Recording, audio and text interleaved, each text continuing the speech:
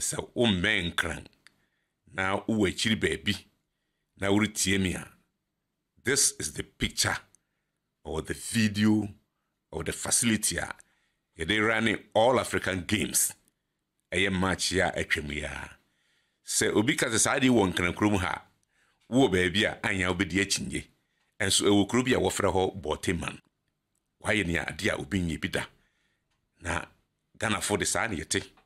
Ade ben ya yehu. Yi na Addo dan kwa kufu ade bekọ na homedi mu no. Efe na papa yi sa o ya ade. Sa o ya ade. Wo se kwanchenga de fe odi sika na ye. Sika de a ene monipa ni nya ni sika no so mfa so. Ghana na hye ho no. Ebi nsi da se Ghana akwa kan si no wonya 19 gold. Debi.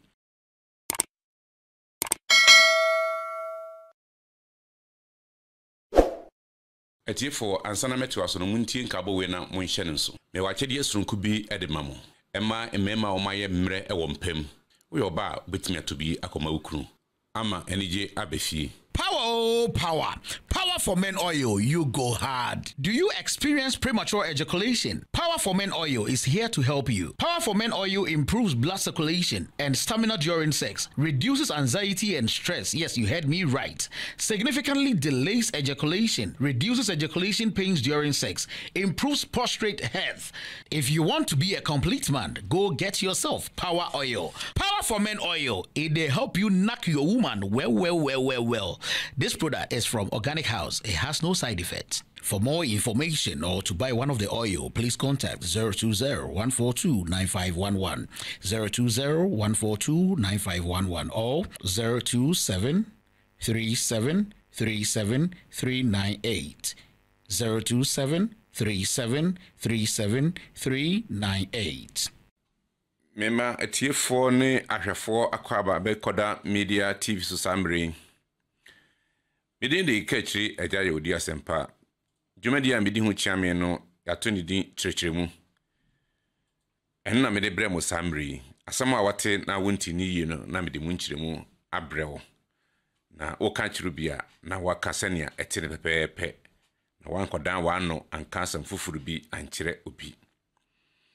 Me producer Collins Tete ena samri yɛde dwumadi fɛfɛɛfɛ ɛde ɛbrɛmo. Na ene den ene se Addo dankwa Akufo-Addo oye president of the republic original na echi na wako na ahomejim na enema odija Ghana fo no wonwa yie enratiefo behwe a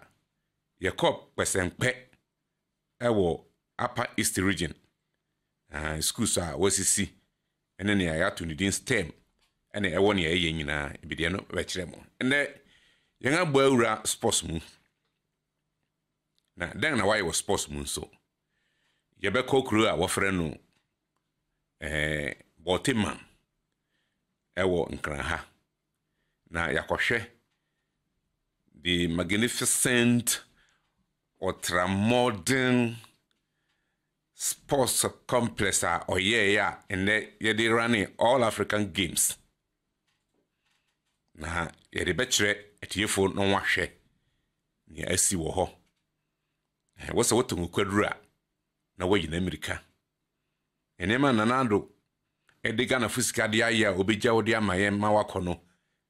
wonwa yi. Oti baby a men mo wo humusu.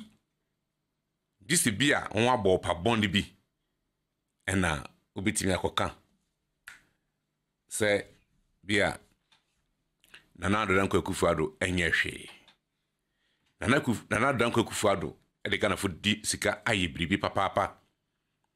na monhwe okwan mpo a efi mefan se Botwe school junction areko Boteman krom sa okwan yi so bi twamfonin bi na de bekere no kire se eya burukyire a obegyedi but I won kran ha ini ni Addo dankwa Akufo-Addo aye e de amagana fo a ye benya so mfaso na onipa bia ana mefan se Ghana fo bi ben ya ye hu ni ye This is a question answer. Nana don't cook for about cotton if you answer because papa or yade. Na yade yenimnia waye. Nti bia wonti na wonhu ya. Na mede ne waye ne munchiremu e de abre. Oh. Nti nani de di kan wode baso a maka na wa subscribe to Recorder Media TV. Sene be ya nsem yi etofama wondi ho mpo ababa na ende wachi na wanya bi atie. Ena ye wo boteman yi. Ochina yebekọ baby fufuru. Nti wo subscribe a na aboya busia no. Wo ba na wa share na wa like na onyu bi nso enya bi ati. Comment bi a wo hu bia wo de fabra. Say ya comment kra wo de fabra yebeje na akoma pam. Yedim say ne yeri ye nyobia na nani beso say yeri sa say na dan kwa kufuado aye ne ma bi ne da ho edi ana ye bo ho dawuro ne amede pa hu sania wo de Ghana fusika aye ebe ha obi nani nye ho nanso adwuma insanity ese ye na nipa hu say se na ekoso maka this politics enye bible mu nsam se ne oben nsabe nkumba ye no memani hu ne fa hu dabi ne won sabe nkumba ye no mene fa hu no hu se me na me ye na obo abaso na wa abo abaso sanity enti minia boteman sports complex ena woni rehwe so o men kran na uwe chiri baby na uri tiemia. This is the picture or the video or the facility they running all African games a match ya etwemia se obi ka se saadi won kran krom ha wo baby a anya obedi achinye enso ewo kro bia wo frɛ ho boteman won kran ya ene na wo hwɛ no saadi nyina ya japade a na adodan kwa kufuado original amoman yi esanse o de Ghana fusika na yei sa sports complex yi ebi nsi da o ultra modern eneme wo mu doso ne ya wode ye training biara bi wo ho nti sa mo behwa mofra na wo call akansi no wo ya ade papa dinti na wo ya ade ne ya wode training wo ho nti ubetim de training ne wahu ade ne ye nkantete no eye NDC time no de na sa facilities bi ni ho nti no ye friend ko frefre kobo wo frem ofra na wo won ko no akugu oni ho ani mas poto no aba akose Ghana fisika esanse ne ebesi nyina obi wo mu 10% nti ye ni ho adwene kura wo beka se yenko emfa mo test ntase mbofra bi na yemfa nko ne nkope bibi mbehye ye ho samre na sanete ene de facility ni wo ho nti se insugware na opese ugware ya. The training grounds, the facility is there. You can go and train. No abaye swimmer. And the dahono. Fakon wogware. And the dahono. Nti se ukusunya sadi ya.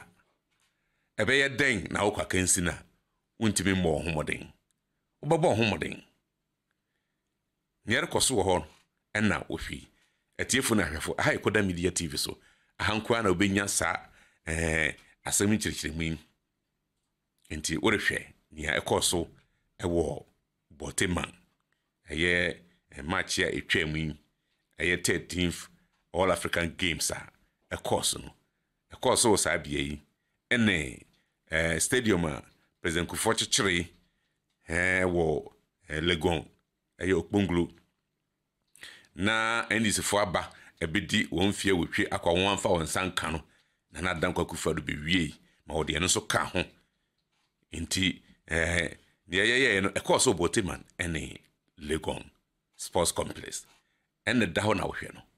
sa de ye japade anana Kufuor wagya moman na oreko oni pade ukọ baby ana se woye bibi na se woreko ahomegima wugya dim papa wo se dim pa wo hoi eyesi ahonya ene da ho na mo hwe no ebi nsida high lawn tennis court fe ebruchiri sano nti na danka Kufuor ene Alhaji Bawumia ne MPP wo de ebruchiri abagana samfoni se metwa koba menua bi wo baabi fufuru bi a na me kyerɛ de sɛ ɛyɛ burukyire a obɛgye adi na sɛ nneɛma na ɛwɔ hɔ no ɛyɛ burukyire nsa ano wɔde Ghana fo sika na ɛyɛ ɔmampanin a waba a wɔde Ghana fo sika ayɛ agyapare ama Ghana fo a ɔba bɛkɔ ɛyɛ Nana Addo Akufo-Addo me ɛna na menim na menim ho adanse ɛna medi wonim afoforo nso a ɛno so de obɛtumi aka ho asɛm. This is a facility a me hu bi wɔ Nkrankrom ha da ayo since independent me ka Accra Sports Stadium wɔyɛ nkonwa bi a wɔde wɔn abɔ na abu ɛnyɛ bi ni sɛ wɔtena so mpo no wɔantena so yi a na abu ɛnyɛ bi ni sɛ konwa yi yɛ aburukyire nsa no akonwa a wɔte so a na wɔni agye na wɔhwɛ ball ɛni agyapade a Nana Addo Akufo-Addo ɛde agye a sabe na beka me sɛ wɔtan okodura na wayi na Amerika de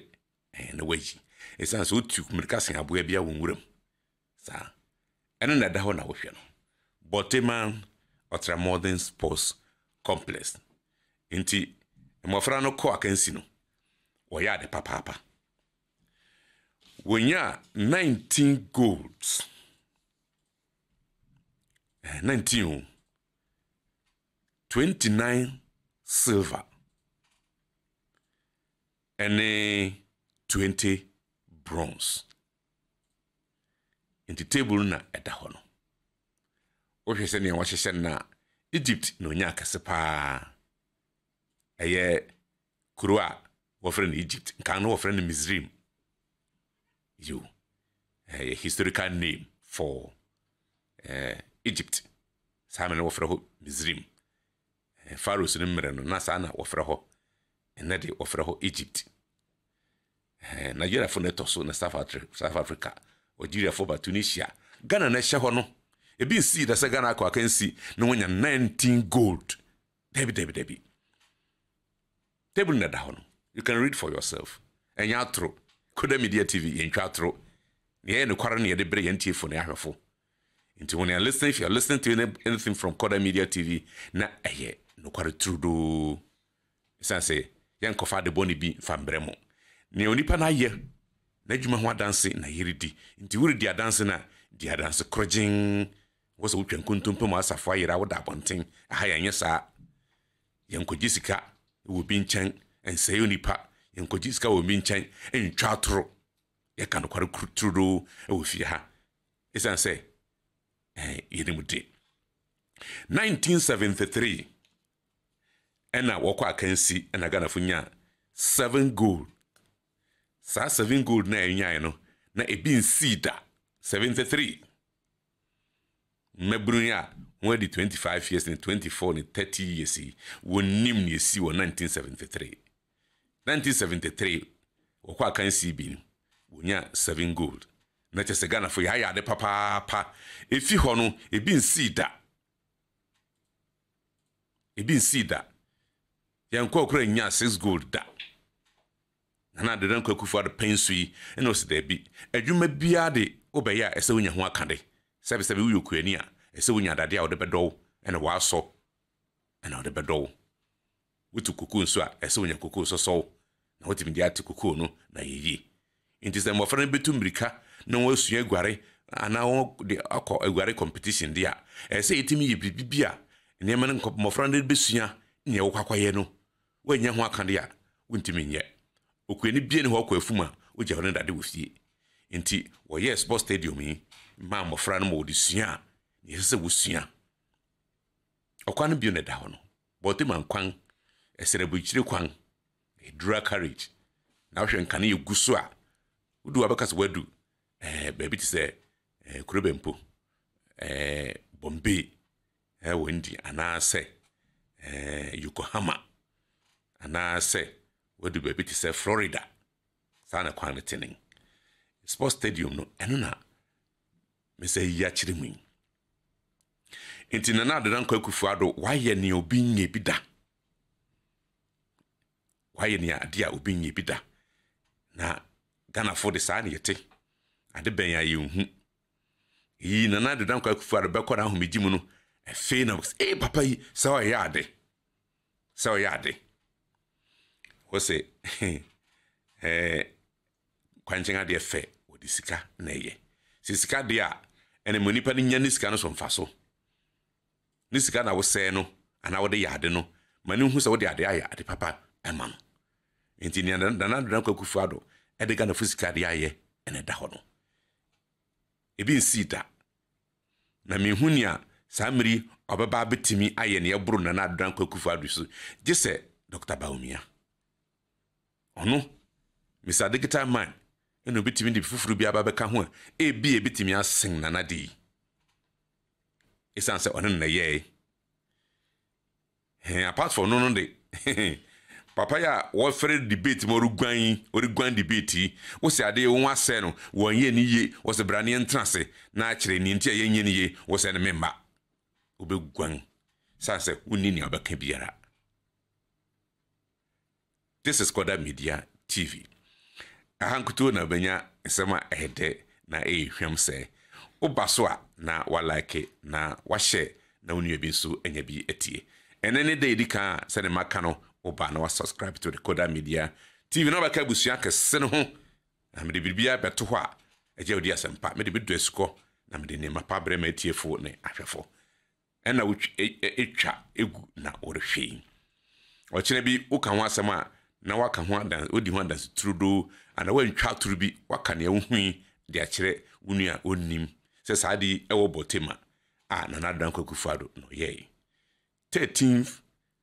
All African Games no wo host no Ghana eye abosoma biesa atwami na wode ho dwumadi nyina akwa awie na ne wonnim na wonte ase ninti na nde bede ho funin aba be kirew wo burikire na wonnim se saadi koso a na merkirew se saadi ekoso ewo Ghana haya abosoma biesa atwamu koi ejapade na da ho no Ghana fo ejapade na duka danko akufado de Ghana fusika na ode aye na onipa sad ya de a osayeyi woso obi opade akokotokoro onye na bro nti orehwe bia na wonnim bia na wonte da ultra modern sports complex adodankwa ado showman na ode Ghana fusika ena da ho no nti eho adanse ena meridi dwumadi ya to nidi kirikirem Koda Media TV so ahankutu no benya nsem ehwam na eye nsem a bia won TV da na wonyam nkiremu no so mema eho woso ma wotia meka no ase ena da ho no na papa yi so refi na adwuma mu akwara ho bigima onfa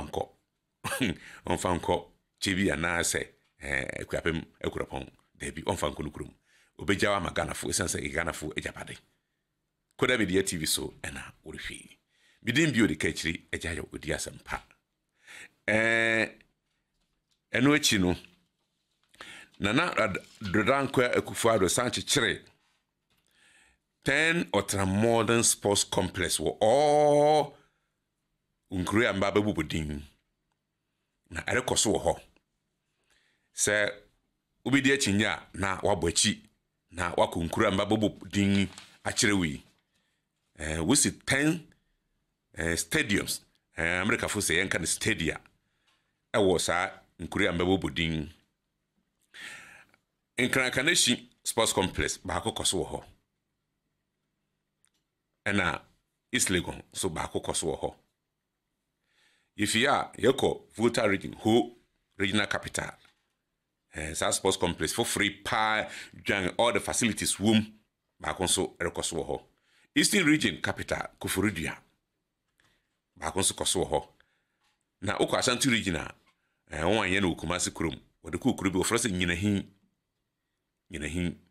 ehonso ba kokoso ho afei okwa Wasi region kurubi a wo friend Axim ehonso bekono na bako ekoso ewo ho na fei Bono region kurubi wo frɛ ho Doma Ahinkuro bako nso ekoso ewo ho ena Upper East region ehonso Navrongo na vrongo baako koso ewo na vrongo mpringa mikasei inti ubedi ho achinya na waba namon na wako na vrongo obekono na etese na American pepepe Upper West regional capital wofra ho wa ehon so bekono na baako ho na fe Northern region ehon so kuru a wofra ho Yendi eho ena wakoto saa sports conference foforo a mabobo din japade a na dan kwakufuado edega na sika na ayenti obija ho no wakwa magana fo na yemfa so de amaye enti eba say abofra bi nim ball bo a nya fe na Obakra sports stadium ana baba yara sports stadium na obesua ball bo ho sports complex woni kurum ho enti talent bi o bi out me expect in terms of sports enti me enye wonwa say fidnum echi ana fidu echi no yemenya emrante ne maba won da achi a ayira won wum no obetimi andadi de akire wiase na ebeye mfaso de kese ede ama Ghana Koda Media TV so na obeti na American bidin de kachiri ajayi wodi asempa hankutu na obenya nia eyede na frem na nokware wom nkontopi bi anim nyameka nyina ubachi a ubehu sania meka se eye nokware a ubehu se ya toro so a ubehu na hai wontwatro ha nti nyameka nyina ye enokware pepepe mi bi mfim na me fa bi nka ho esen baburu masam ne yehu yi efe na enije nso enyo pompani bia na oba odwega na ho etese de wako secondary school bi mu ana senior high school bi mu enye headmaster bia na oba school mu a o ma ne makoso headmaster bi wo ha ofa na ne obetoye no on fa bi nka ho obi so wo ha o se meri jamidin makọ nti bia classroom broke ya mbetu yi metra say ebi si bia ka ho jamidin na makọ sa na mamunity obi wo ba obawe Ghana for cash you obi so ha Ghana fusika no o de beye ejapade e de ama Ghana fo enti ukọ abato no so 2024 election na hwene me amabobo so akire wo nyamde akire wi nyina na dwenhu 2 dwenhu abien na bisa hu se memfa ma abato memfa mfa he ne ye na beboa me John Draga Mahama a oba be din fie biesa pe wo se 4 years yi umbesi se umpanyimfu nyina awie na afekọ fie biesa wo ye muotia no be yin konya emire mpo a wo mawo emire na mu ye dempo wo se wo nya magician na wakonjo adwuma ne na wo sa mawo wo friend den honeymoon kakra ansana Ghana for timi ebisa ho asem isanse Ghana is broke na Ghana is broke dia ene na ohen oba be yeden you what about be yeden Ghana is broke if Ghana is broke my friend jaw Ghana for na copy baby tina Koda Media TV so ena obete ni American aha wondi atro yaka na sani ete pepepe na yedi akyerew na wahumu no kware emiri bi bem fufura all astro thefts na dan kokufaro buy wasisi ama communities eno so me bo ho bra na me de abre etiefo ne ahwefo na mahu edwuma pa na dan kokufado waya de ama Ghanafo mere mani fie o mampanyina waba na wode Ghanafo sika aye ejapade de aboa Ghanafo de na dan kokufado ho adanse ena medi wo Koda Media TV iso upa fa umpa jai na ye nokware asam nokware was worker want to sebi Koda Media TV suni ɔkyena mobɛte yɛn ka ɛwɔ dwumadi foforo ho akra mo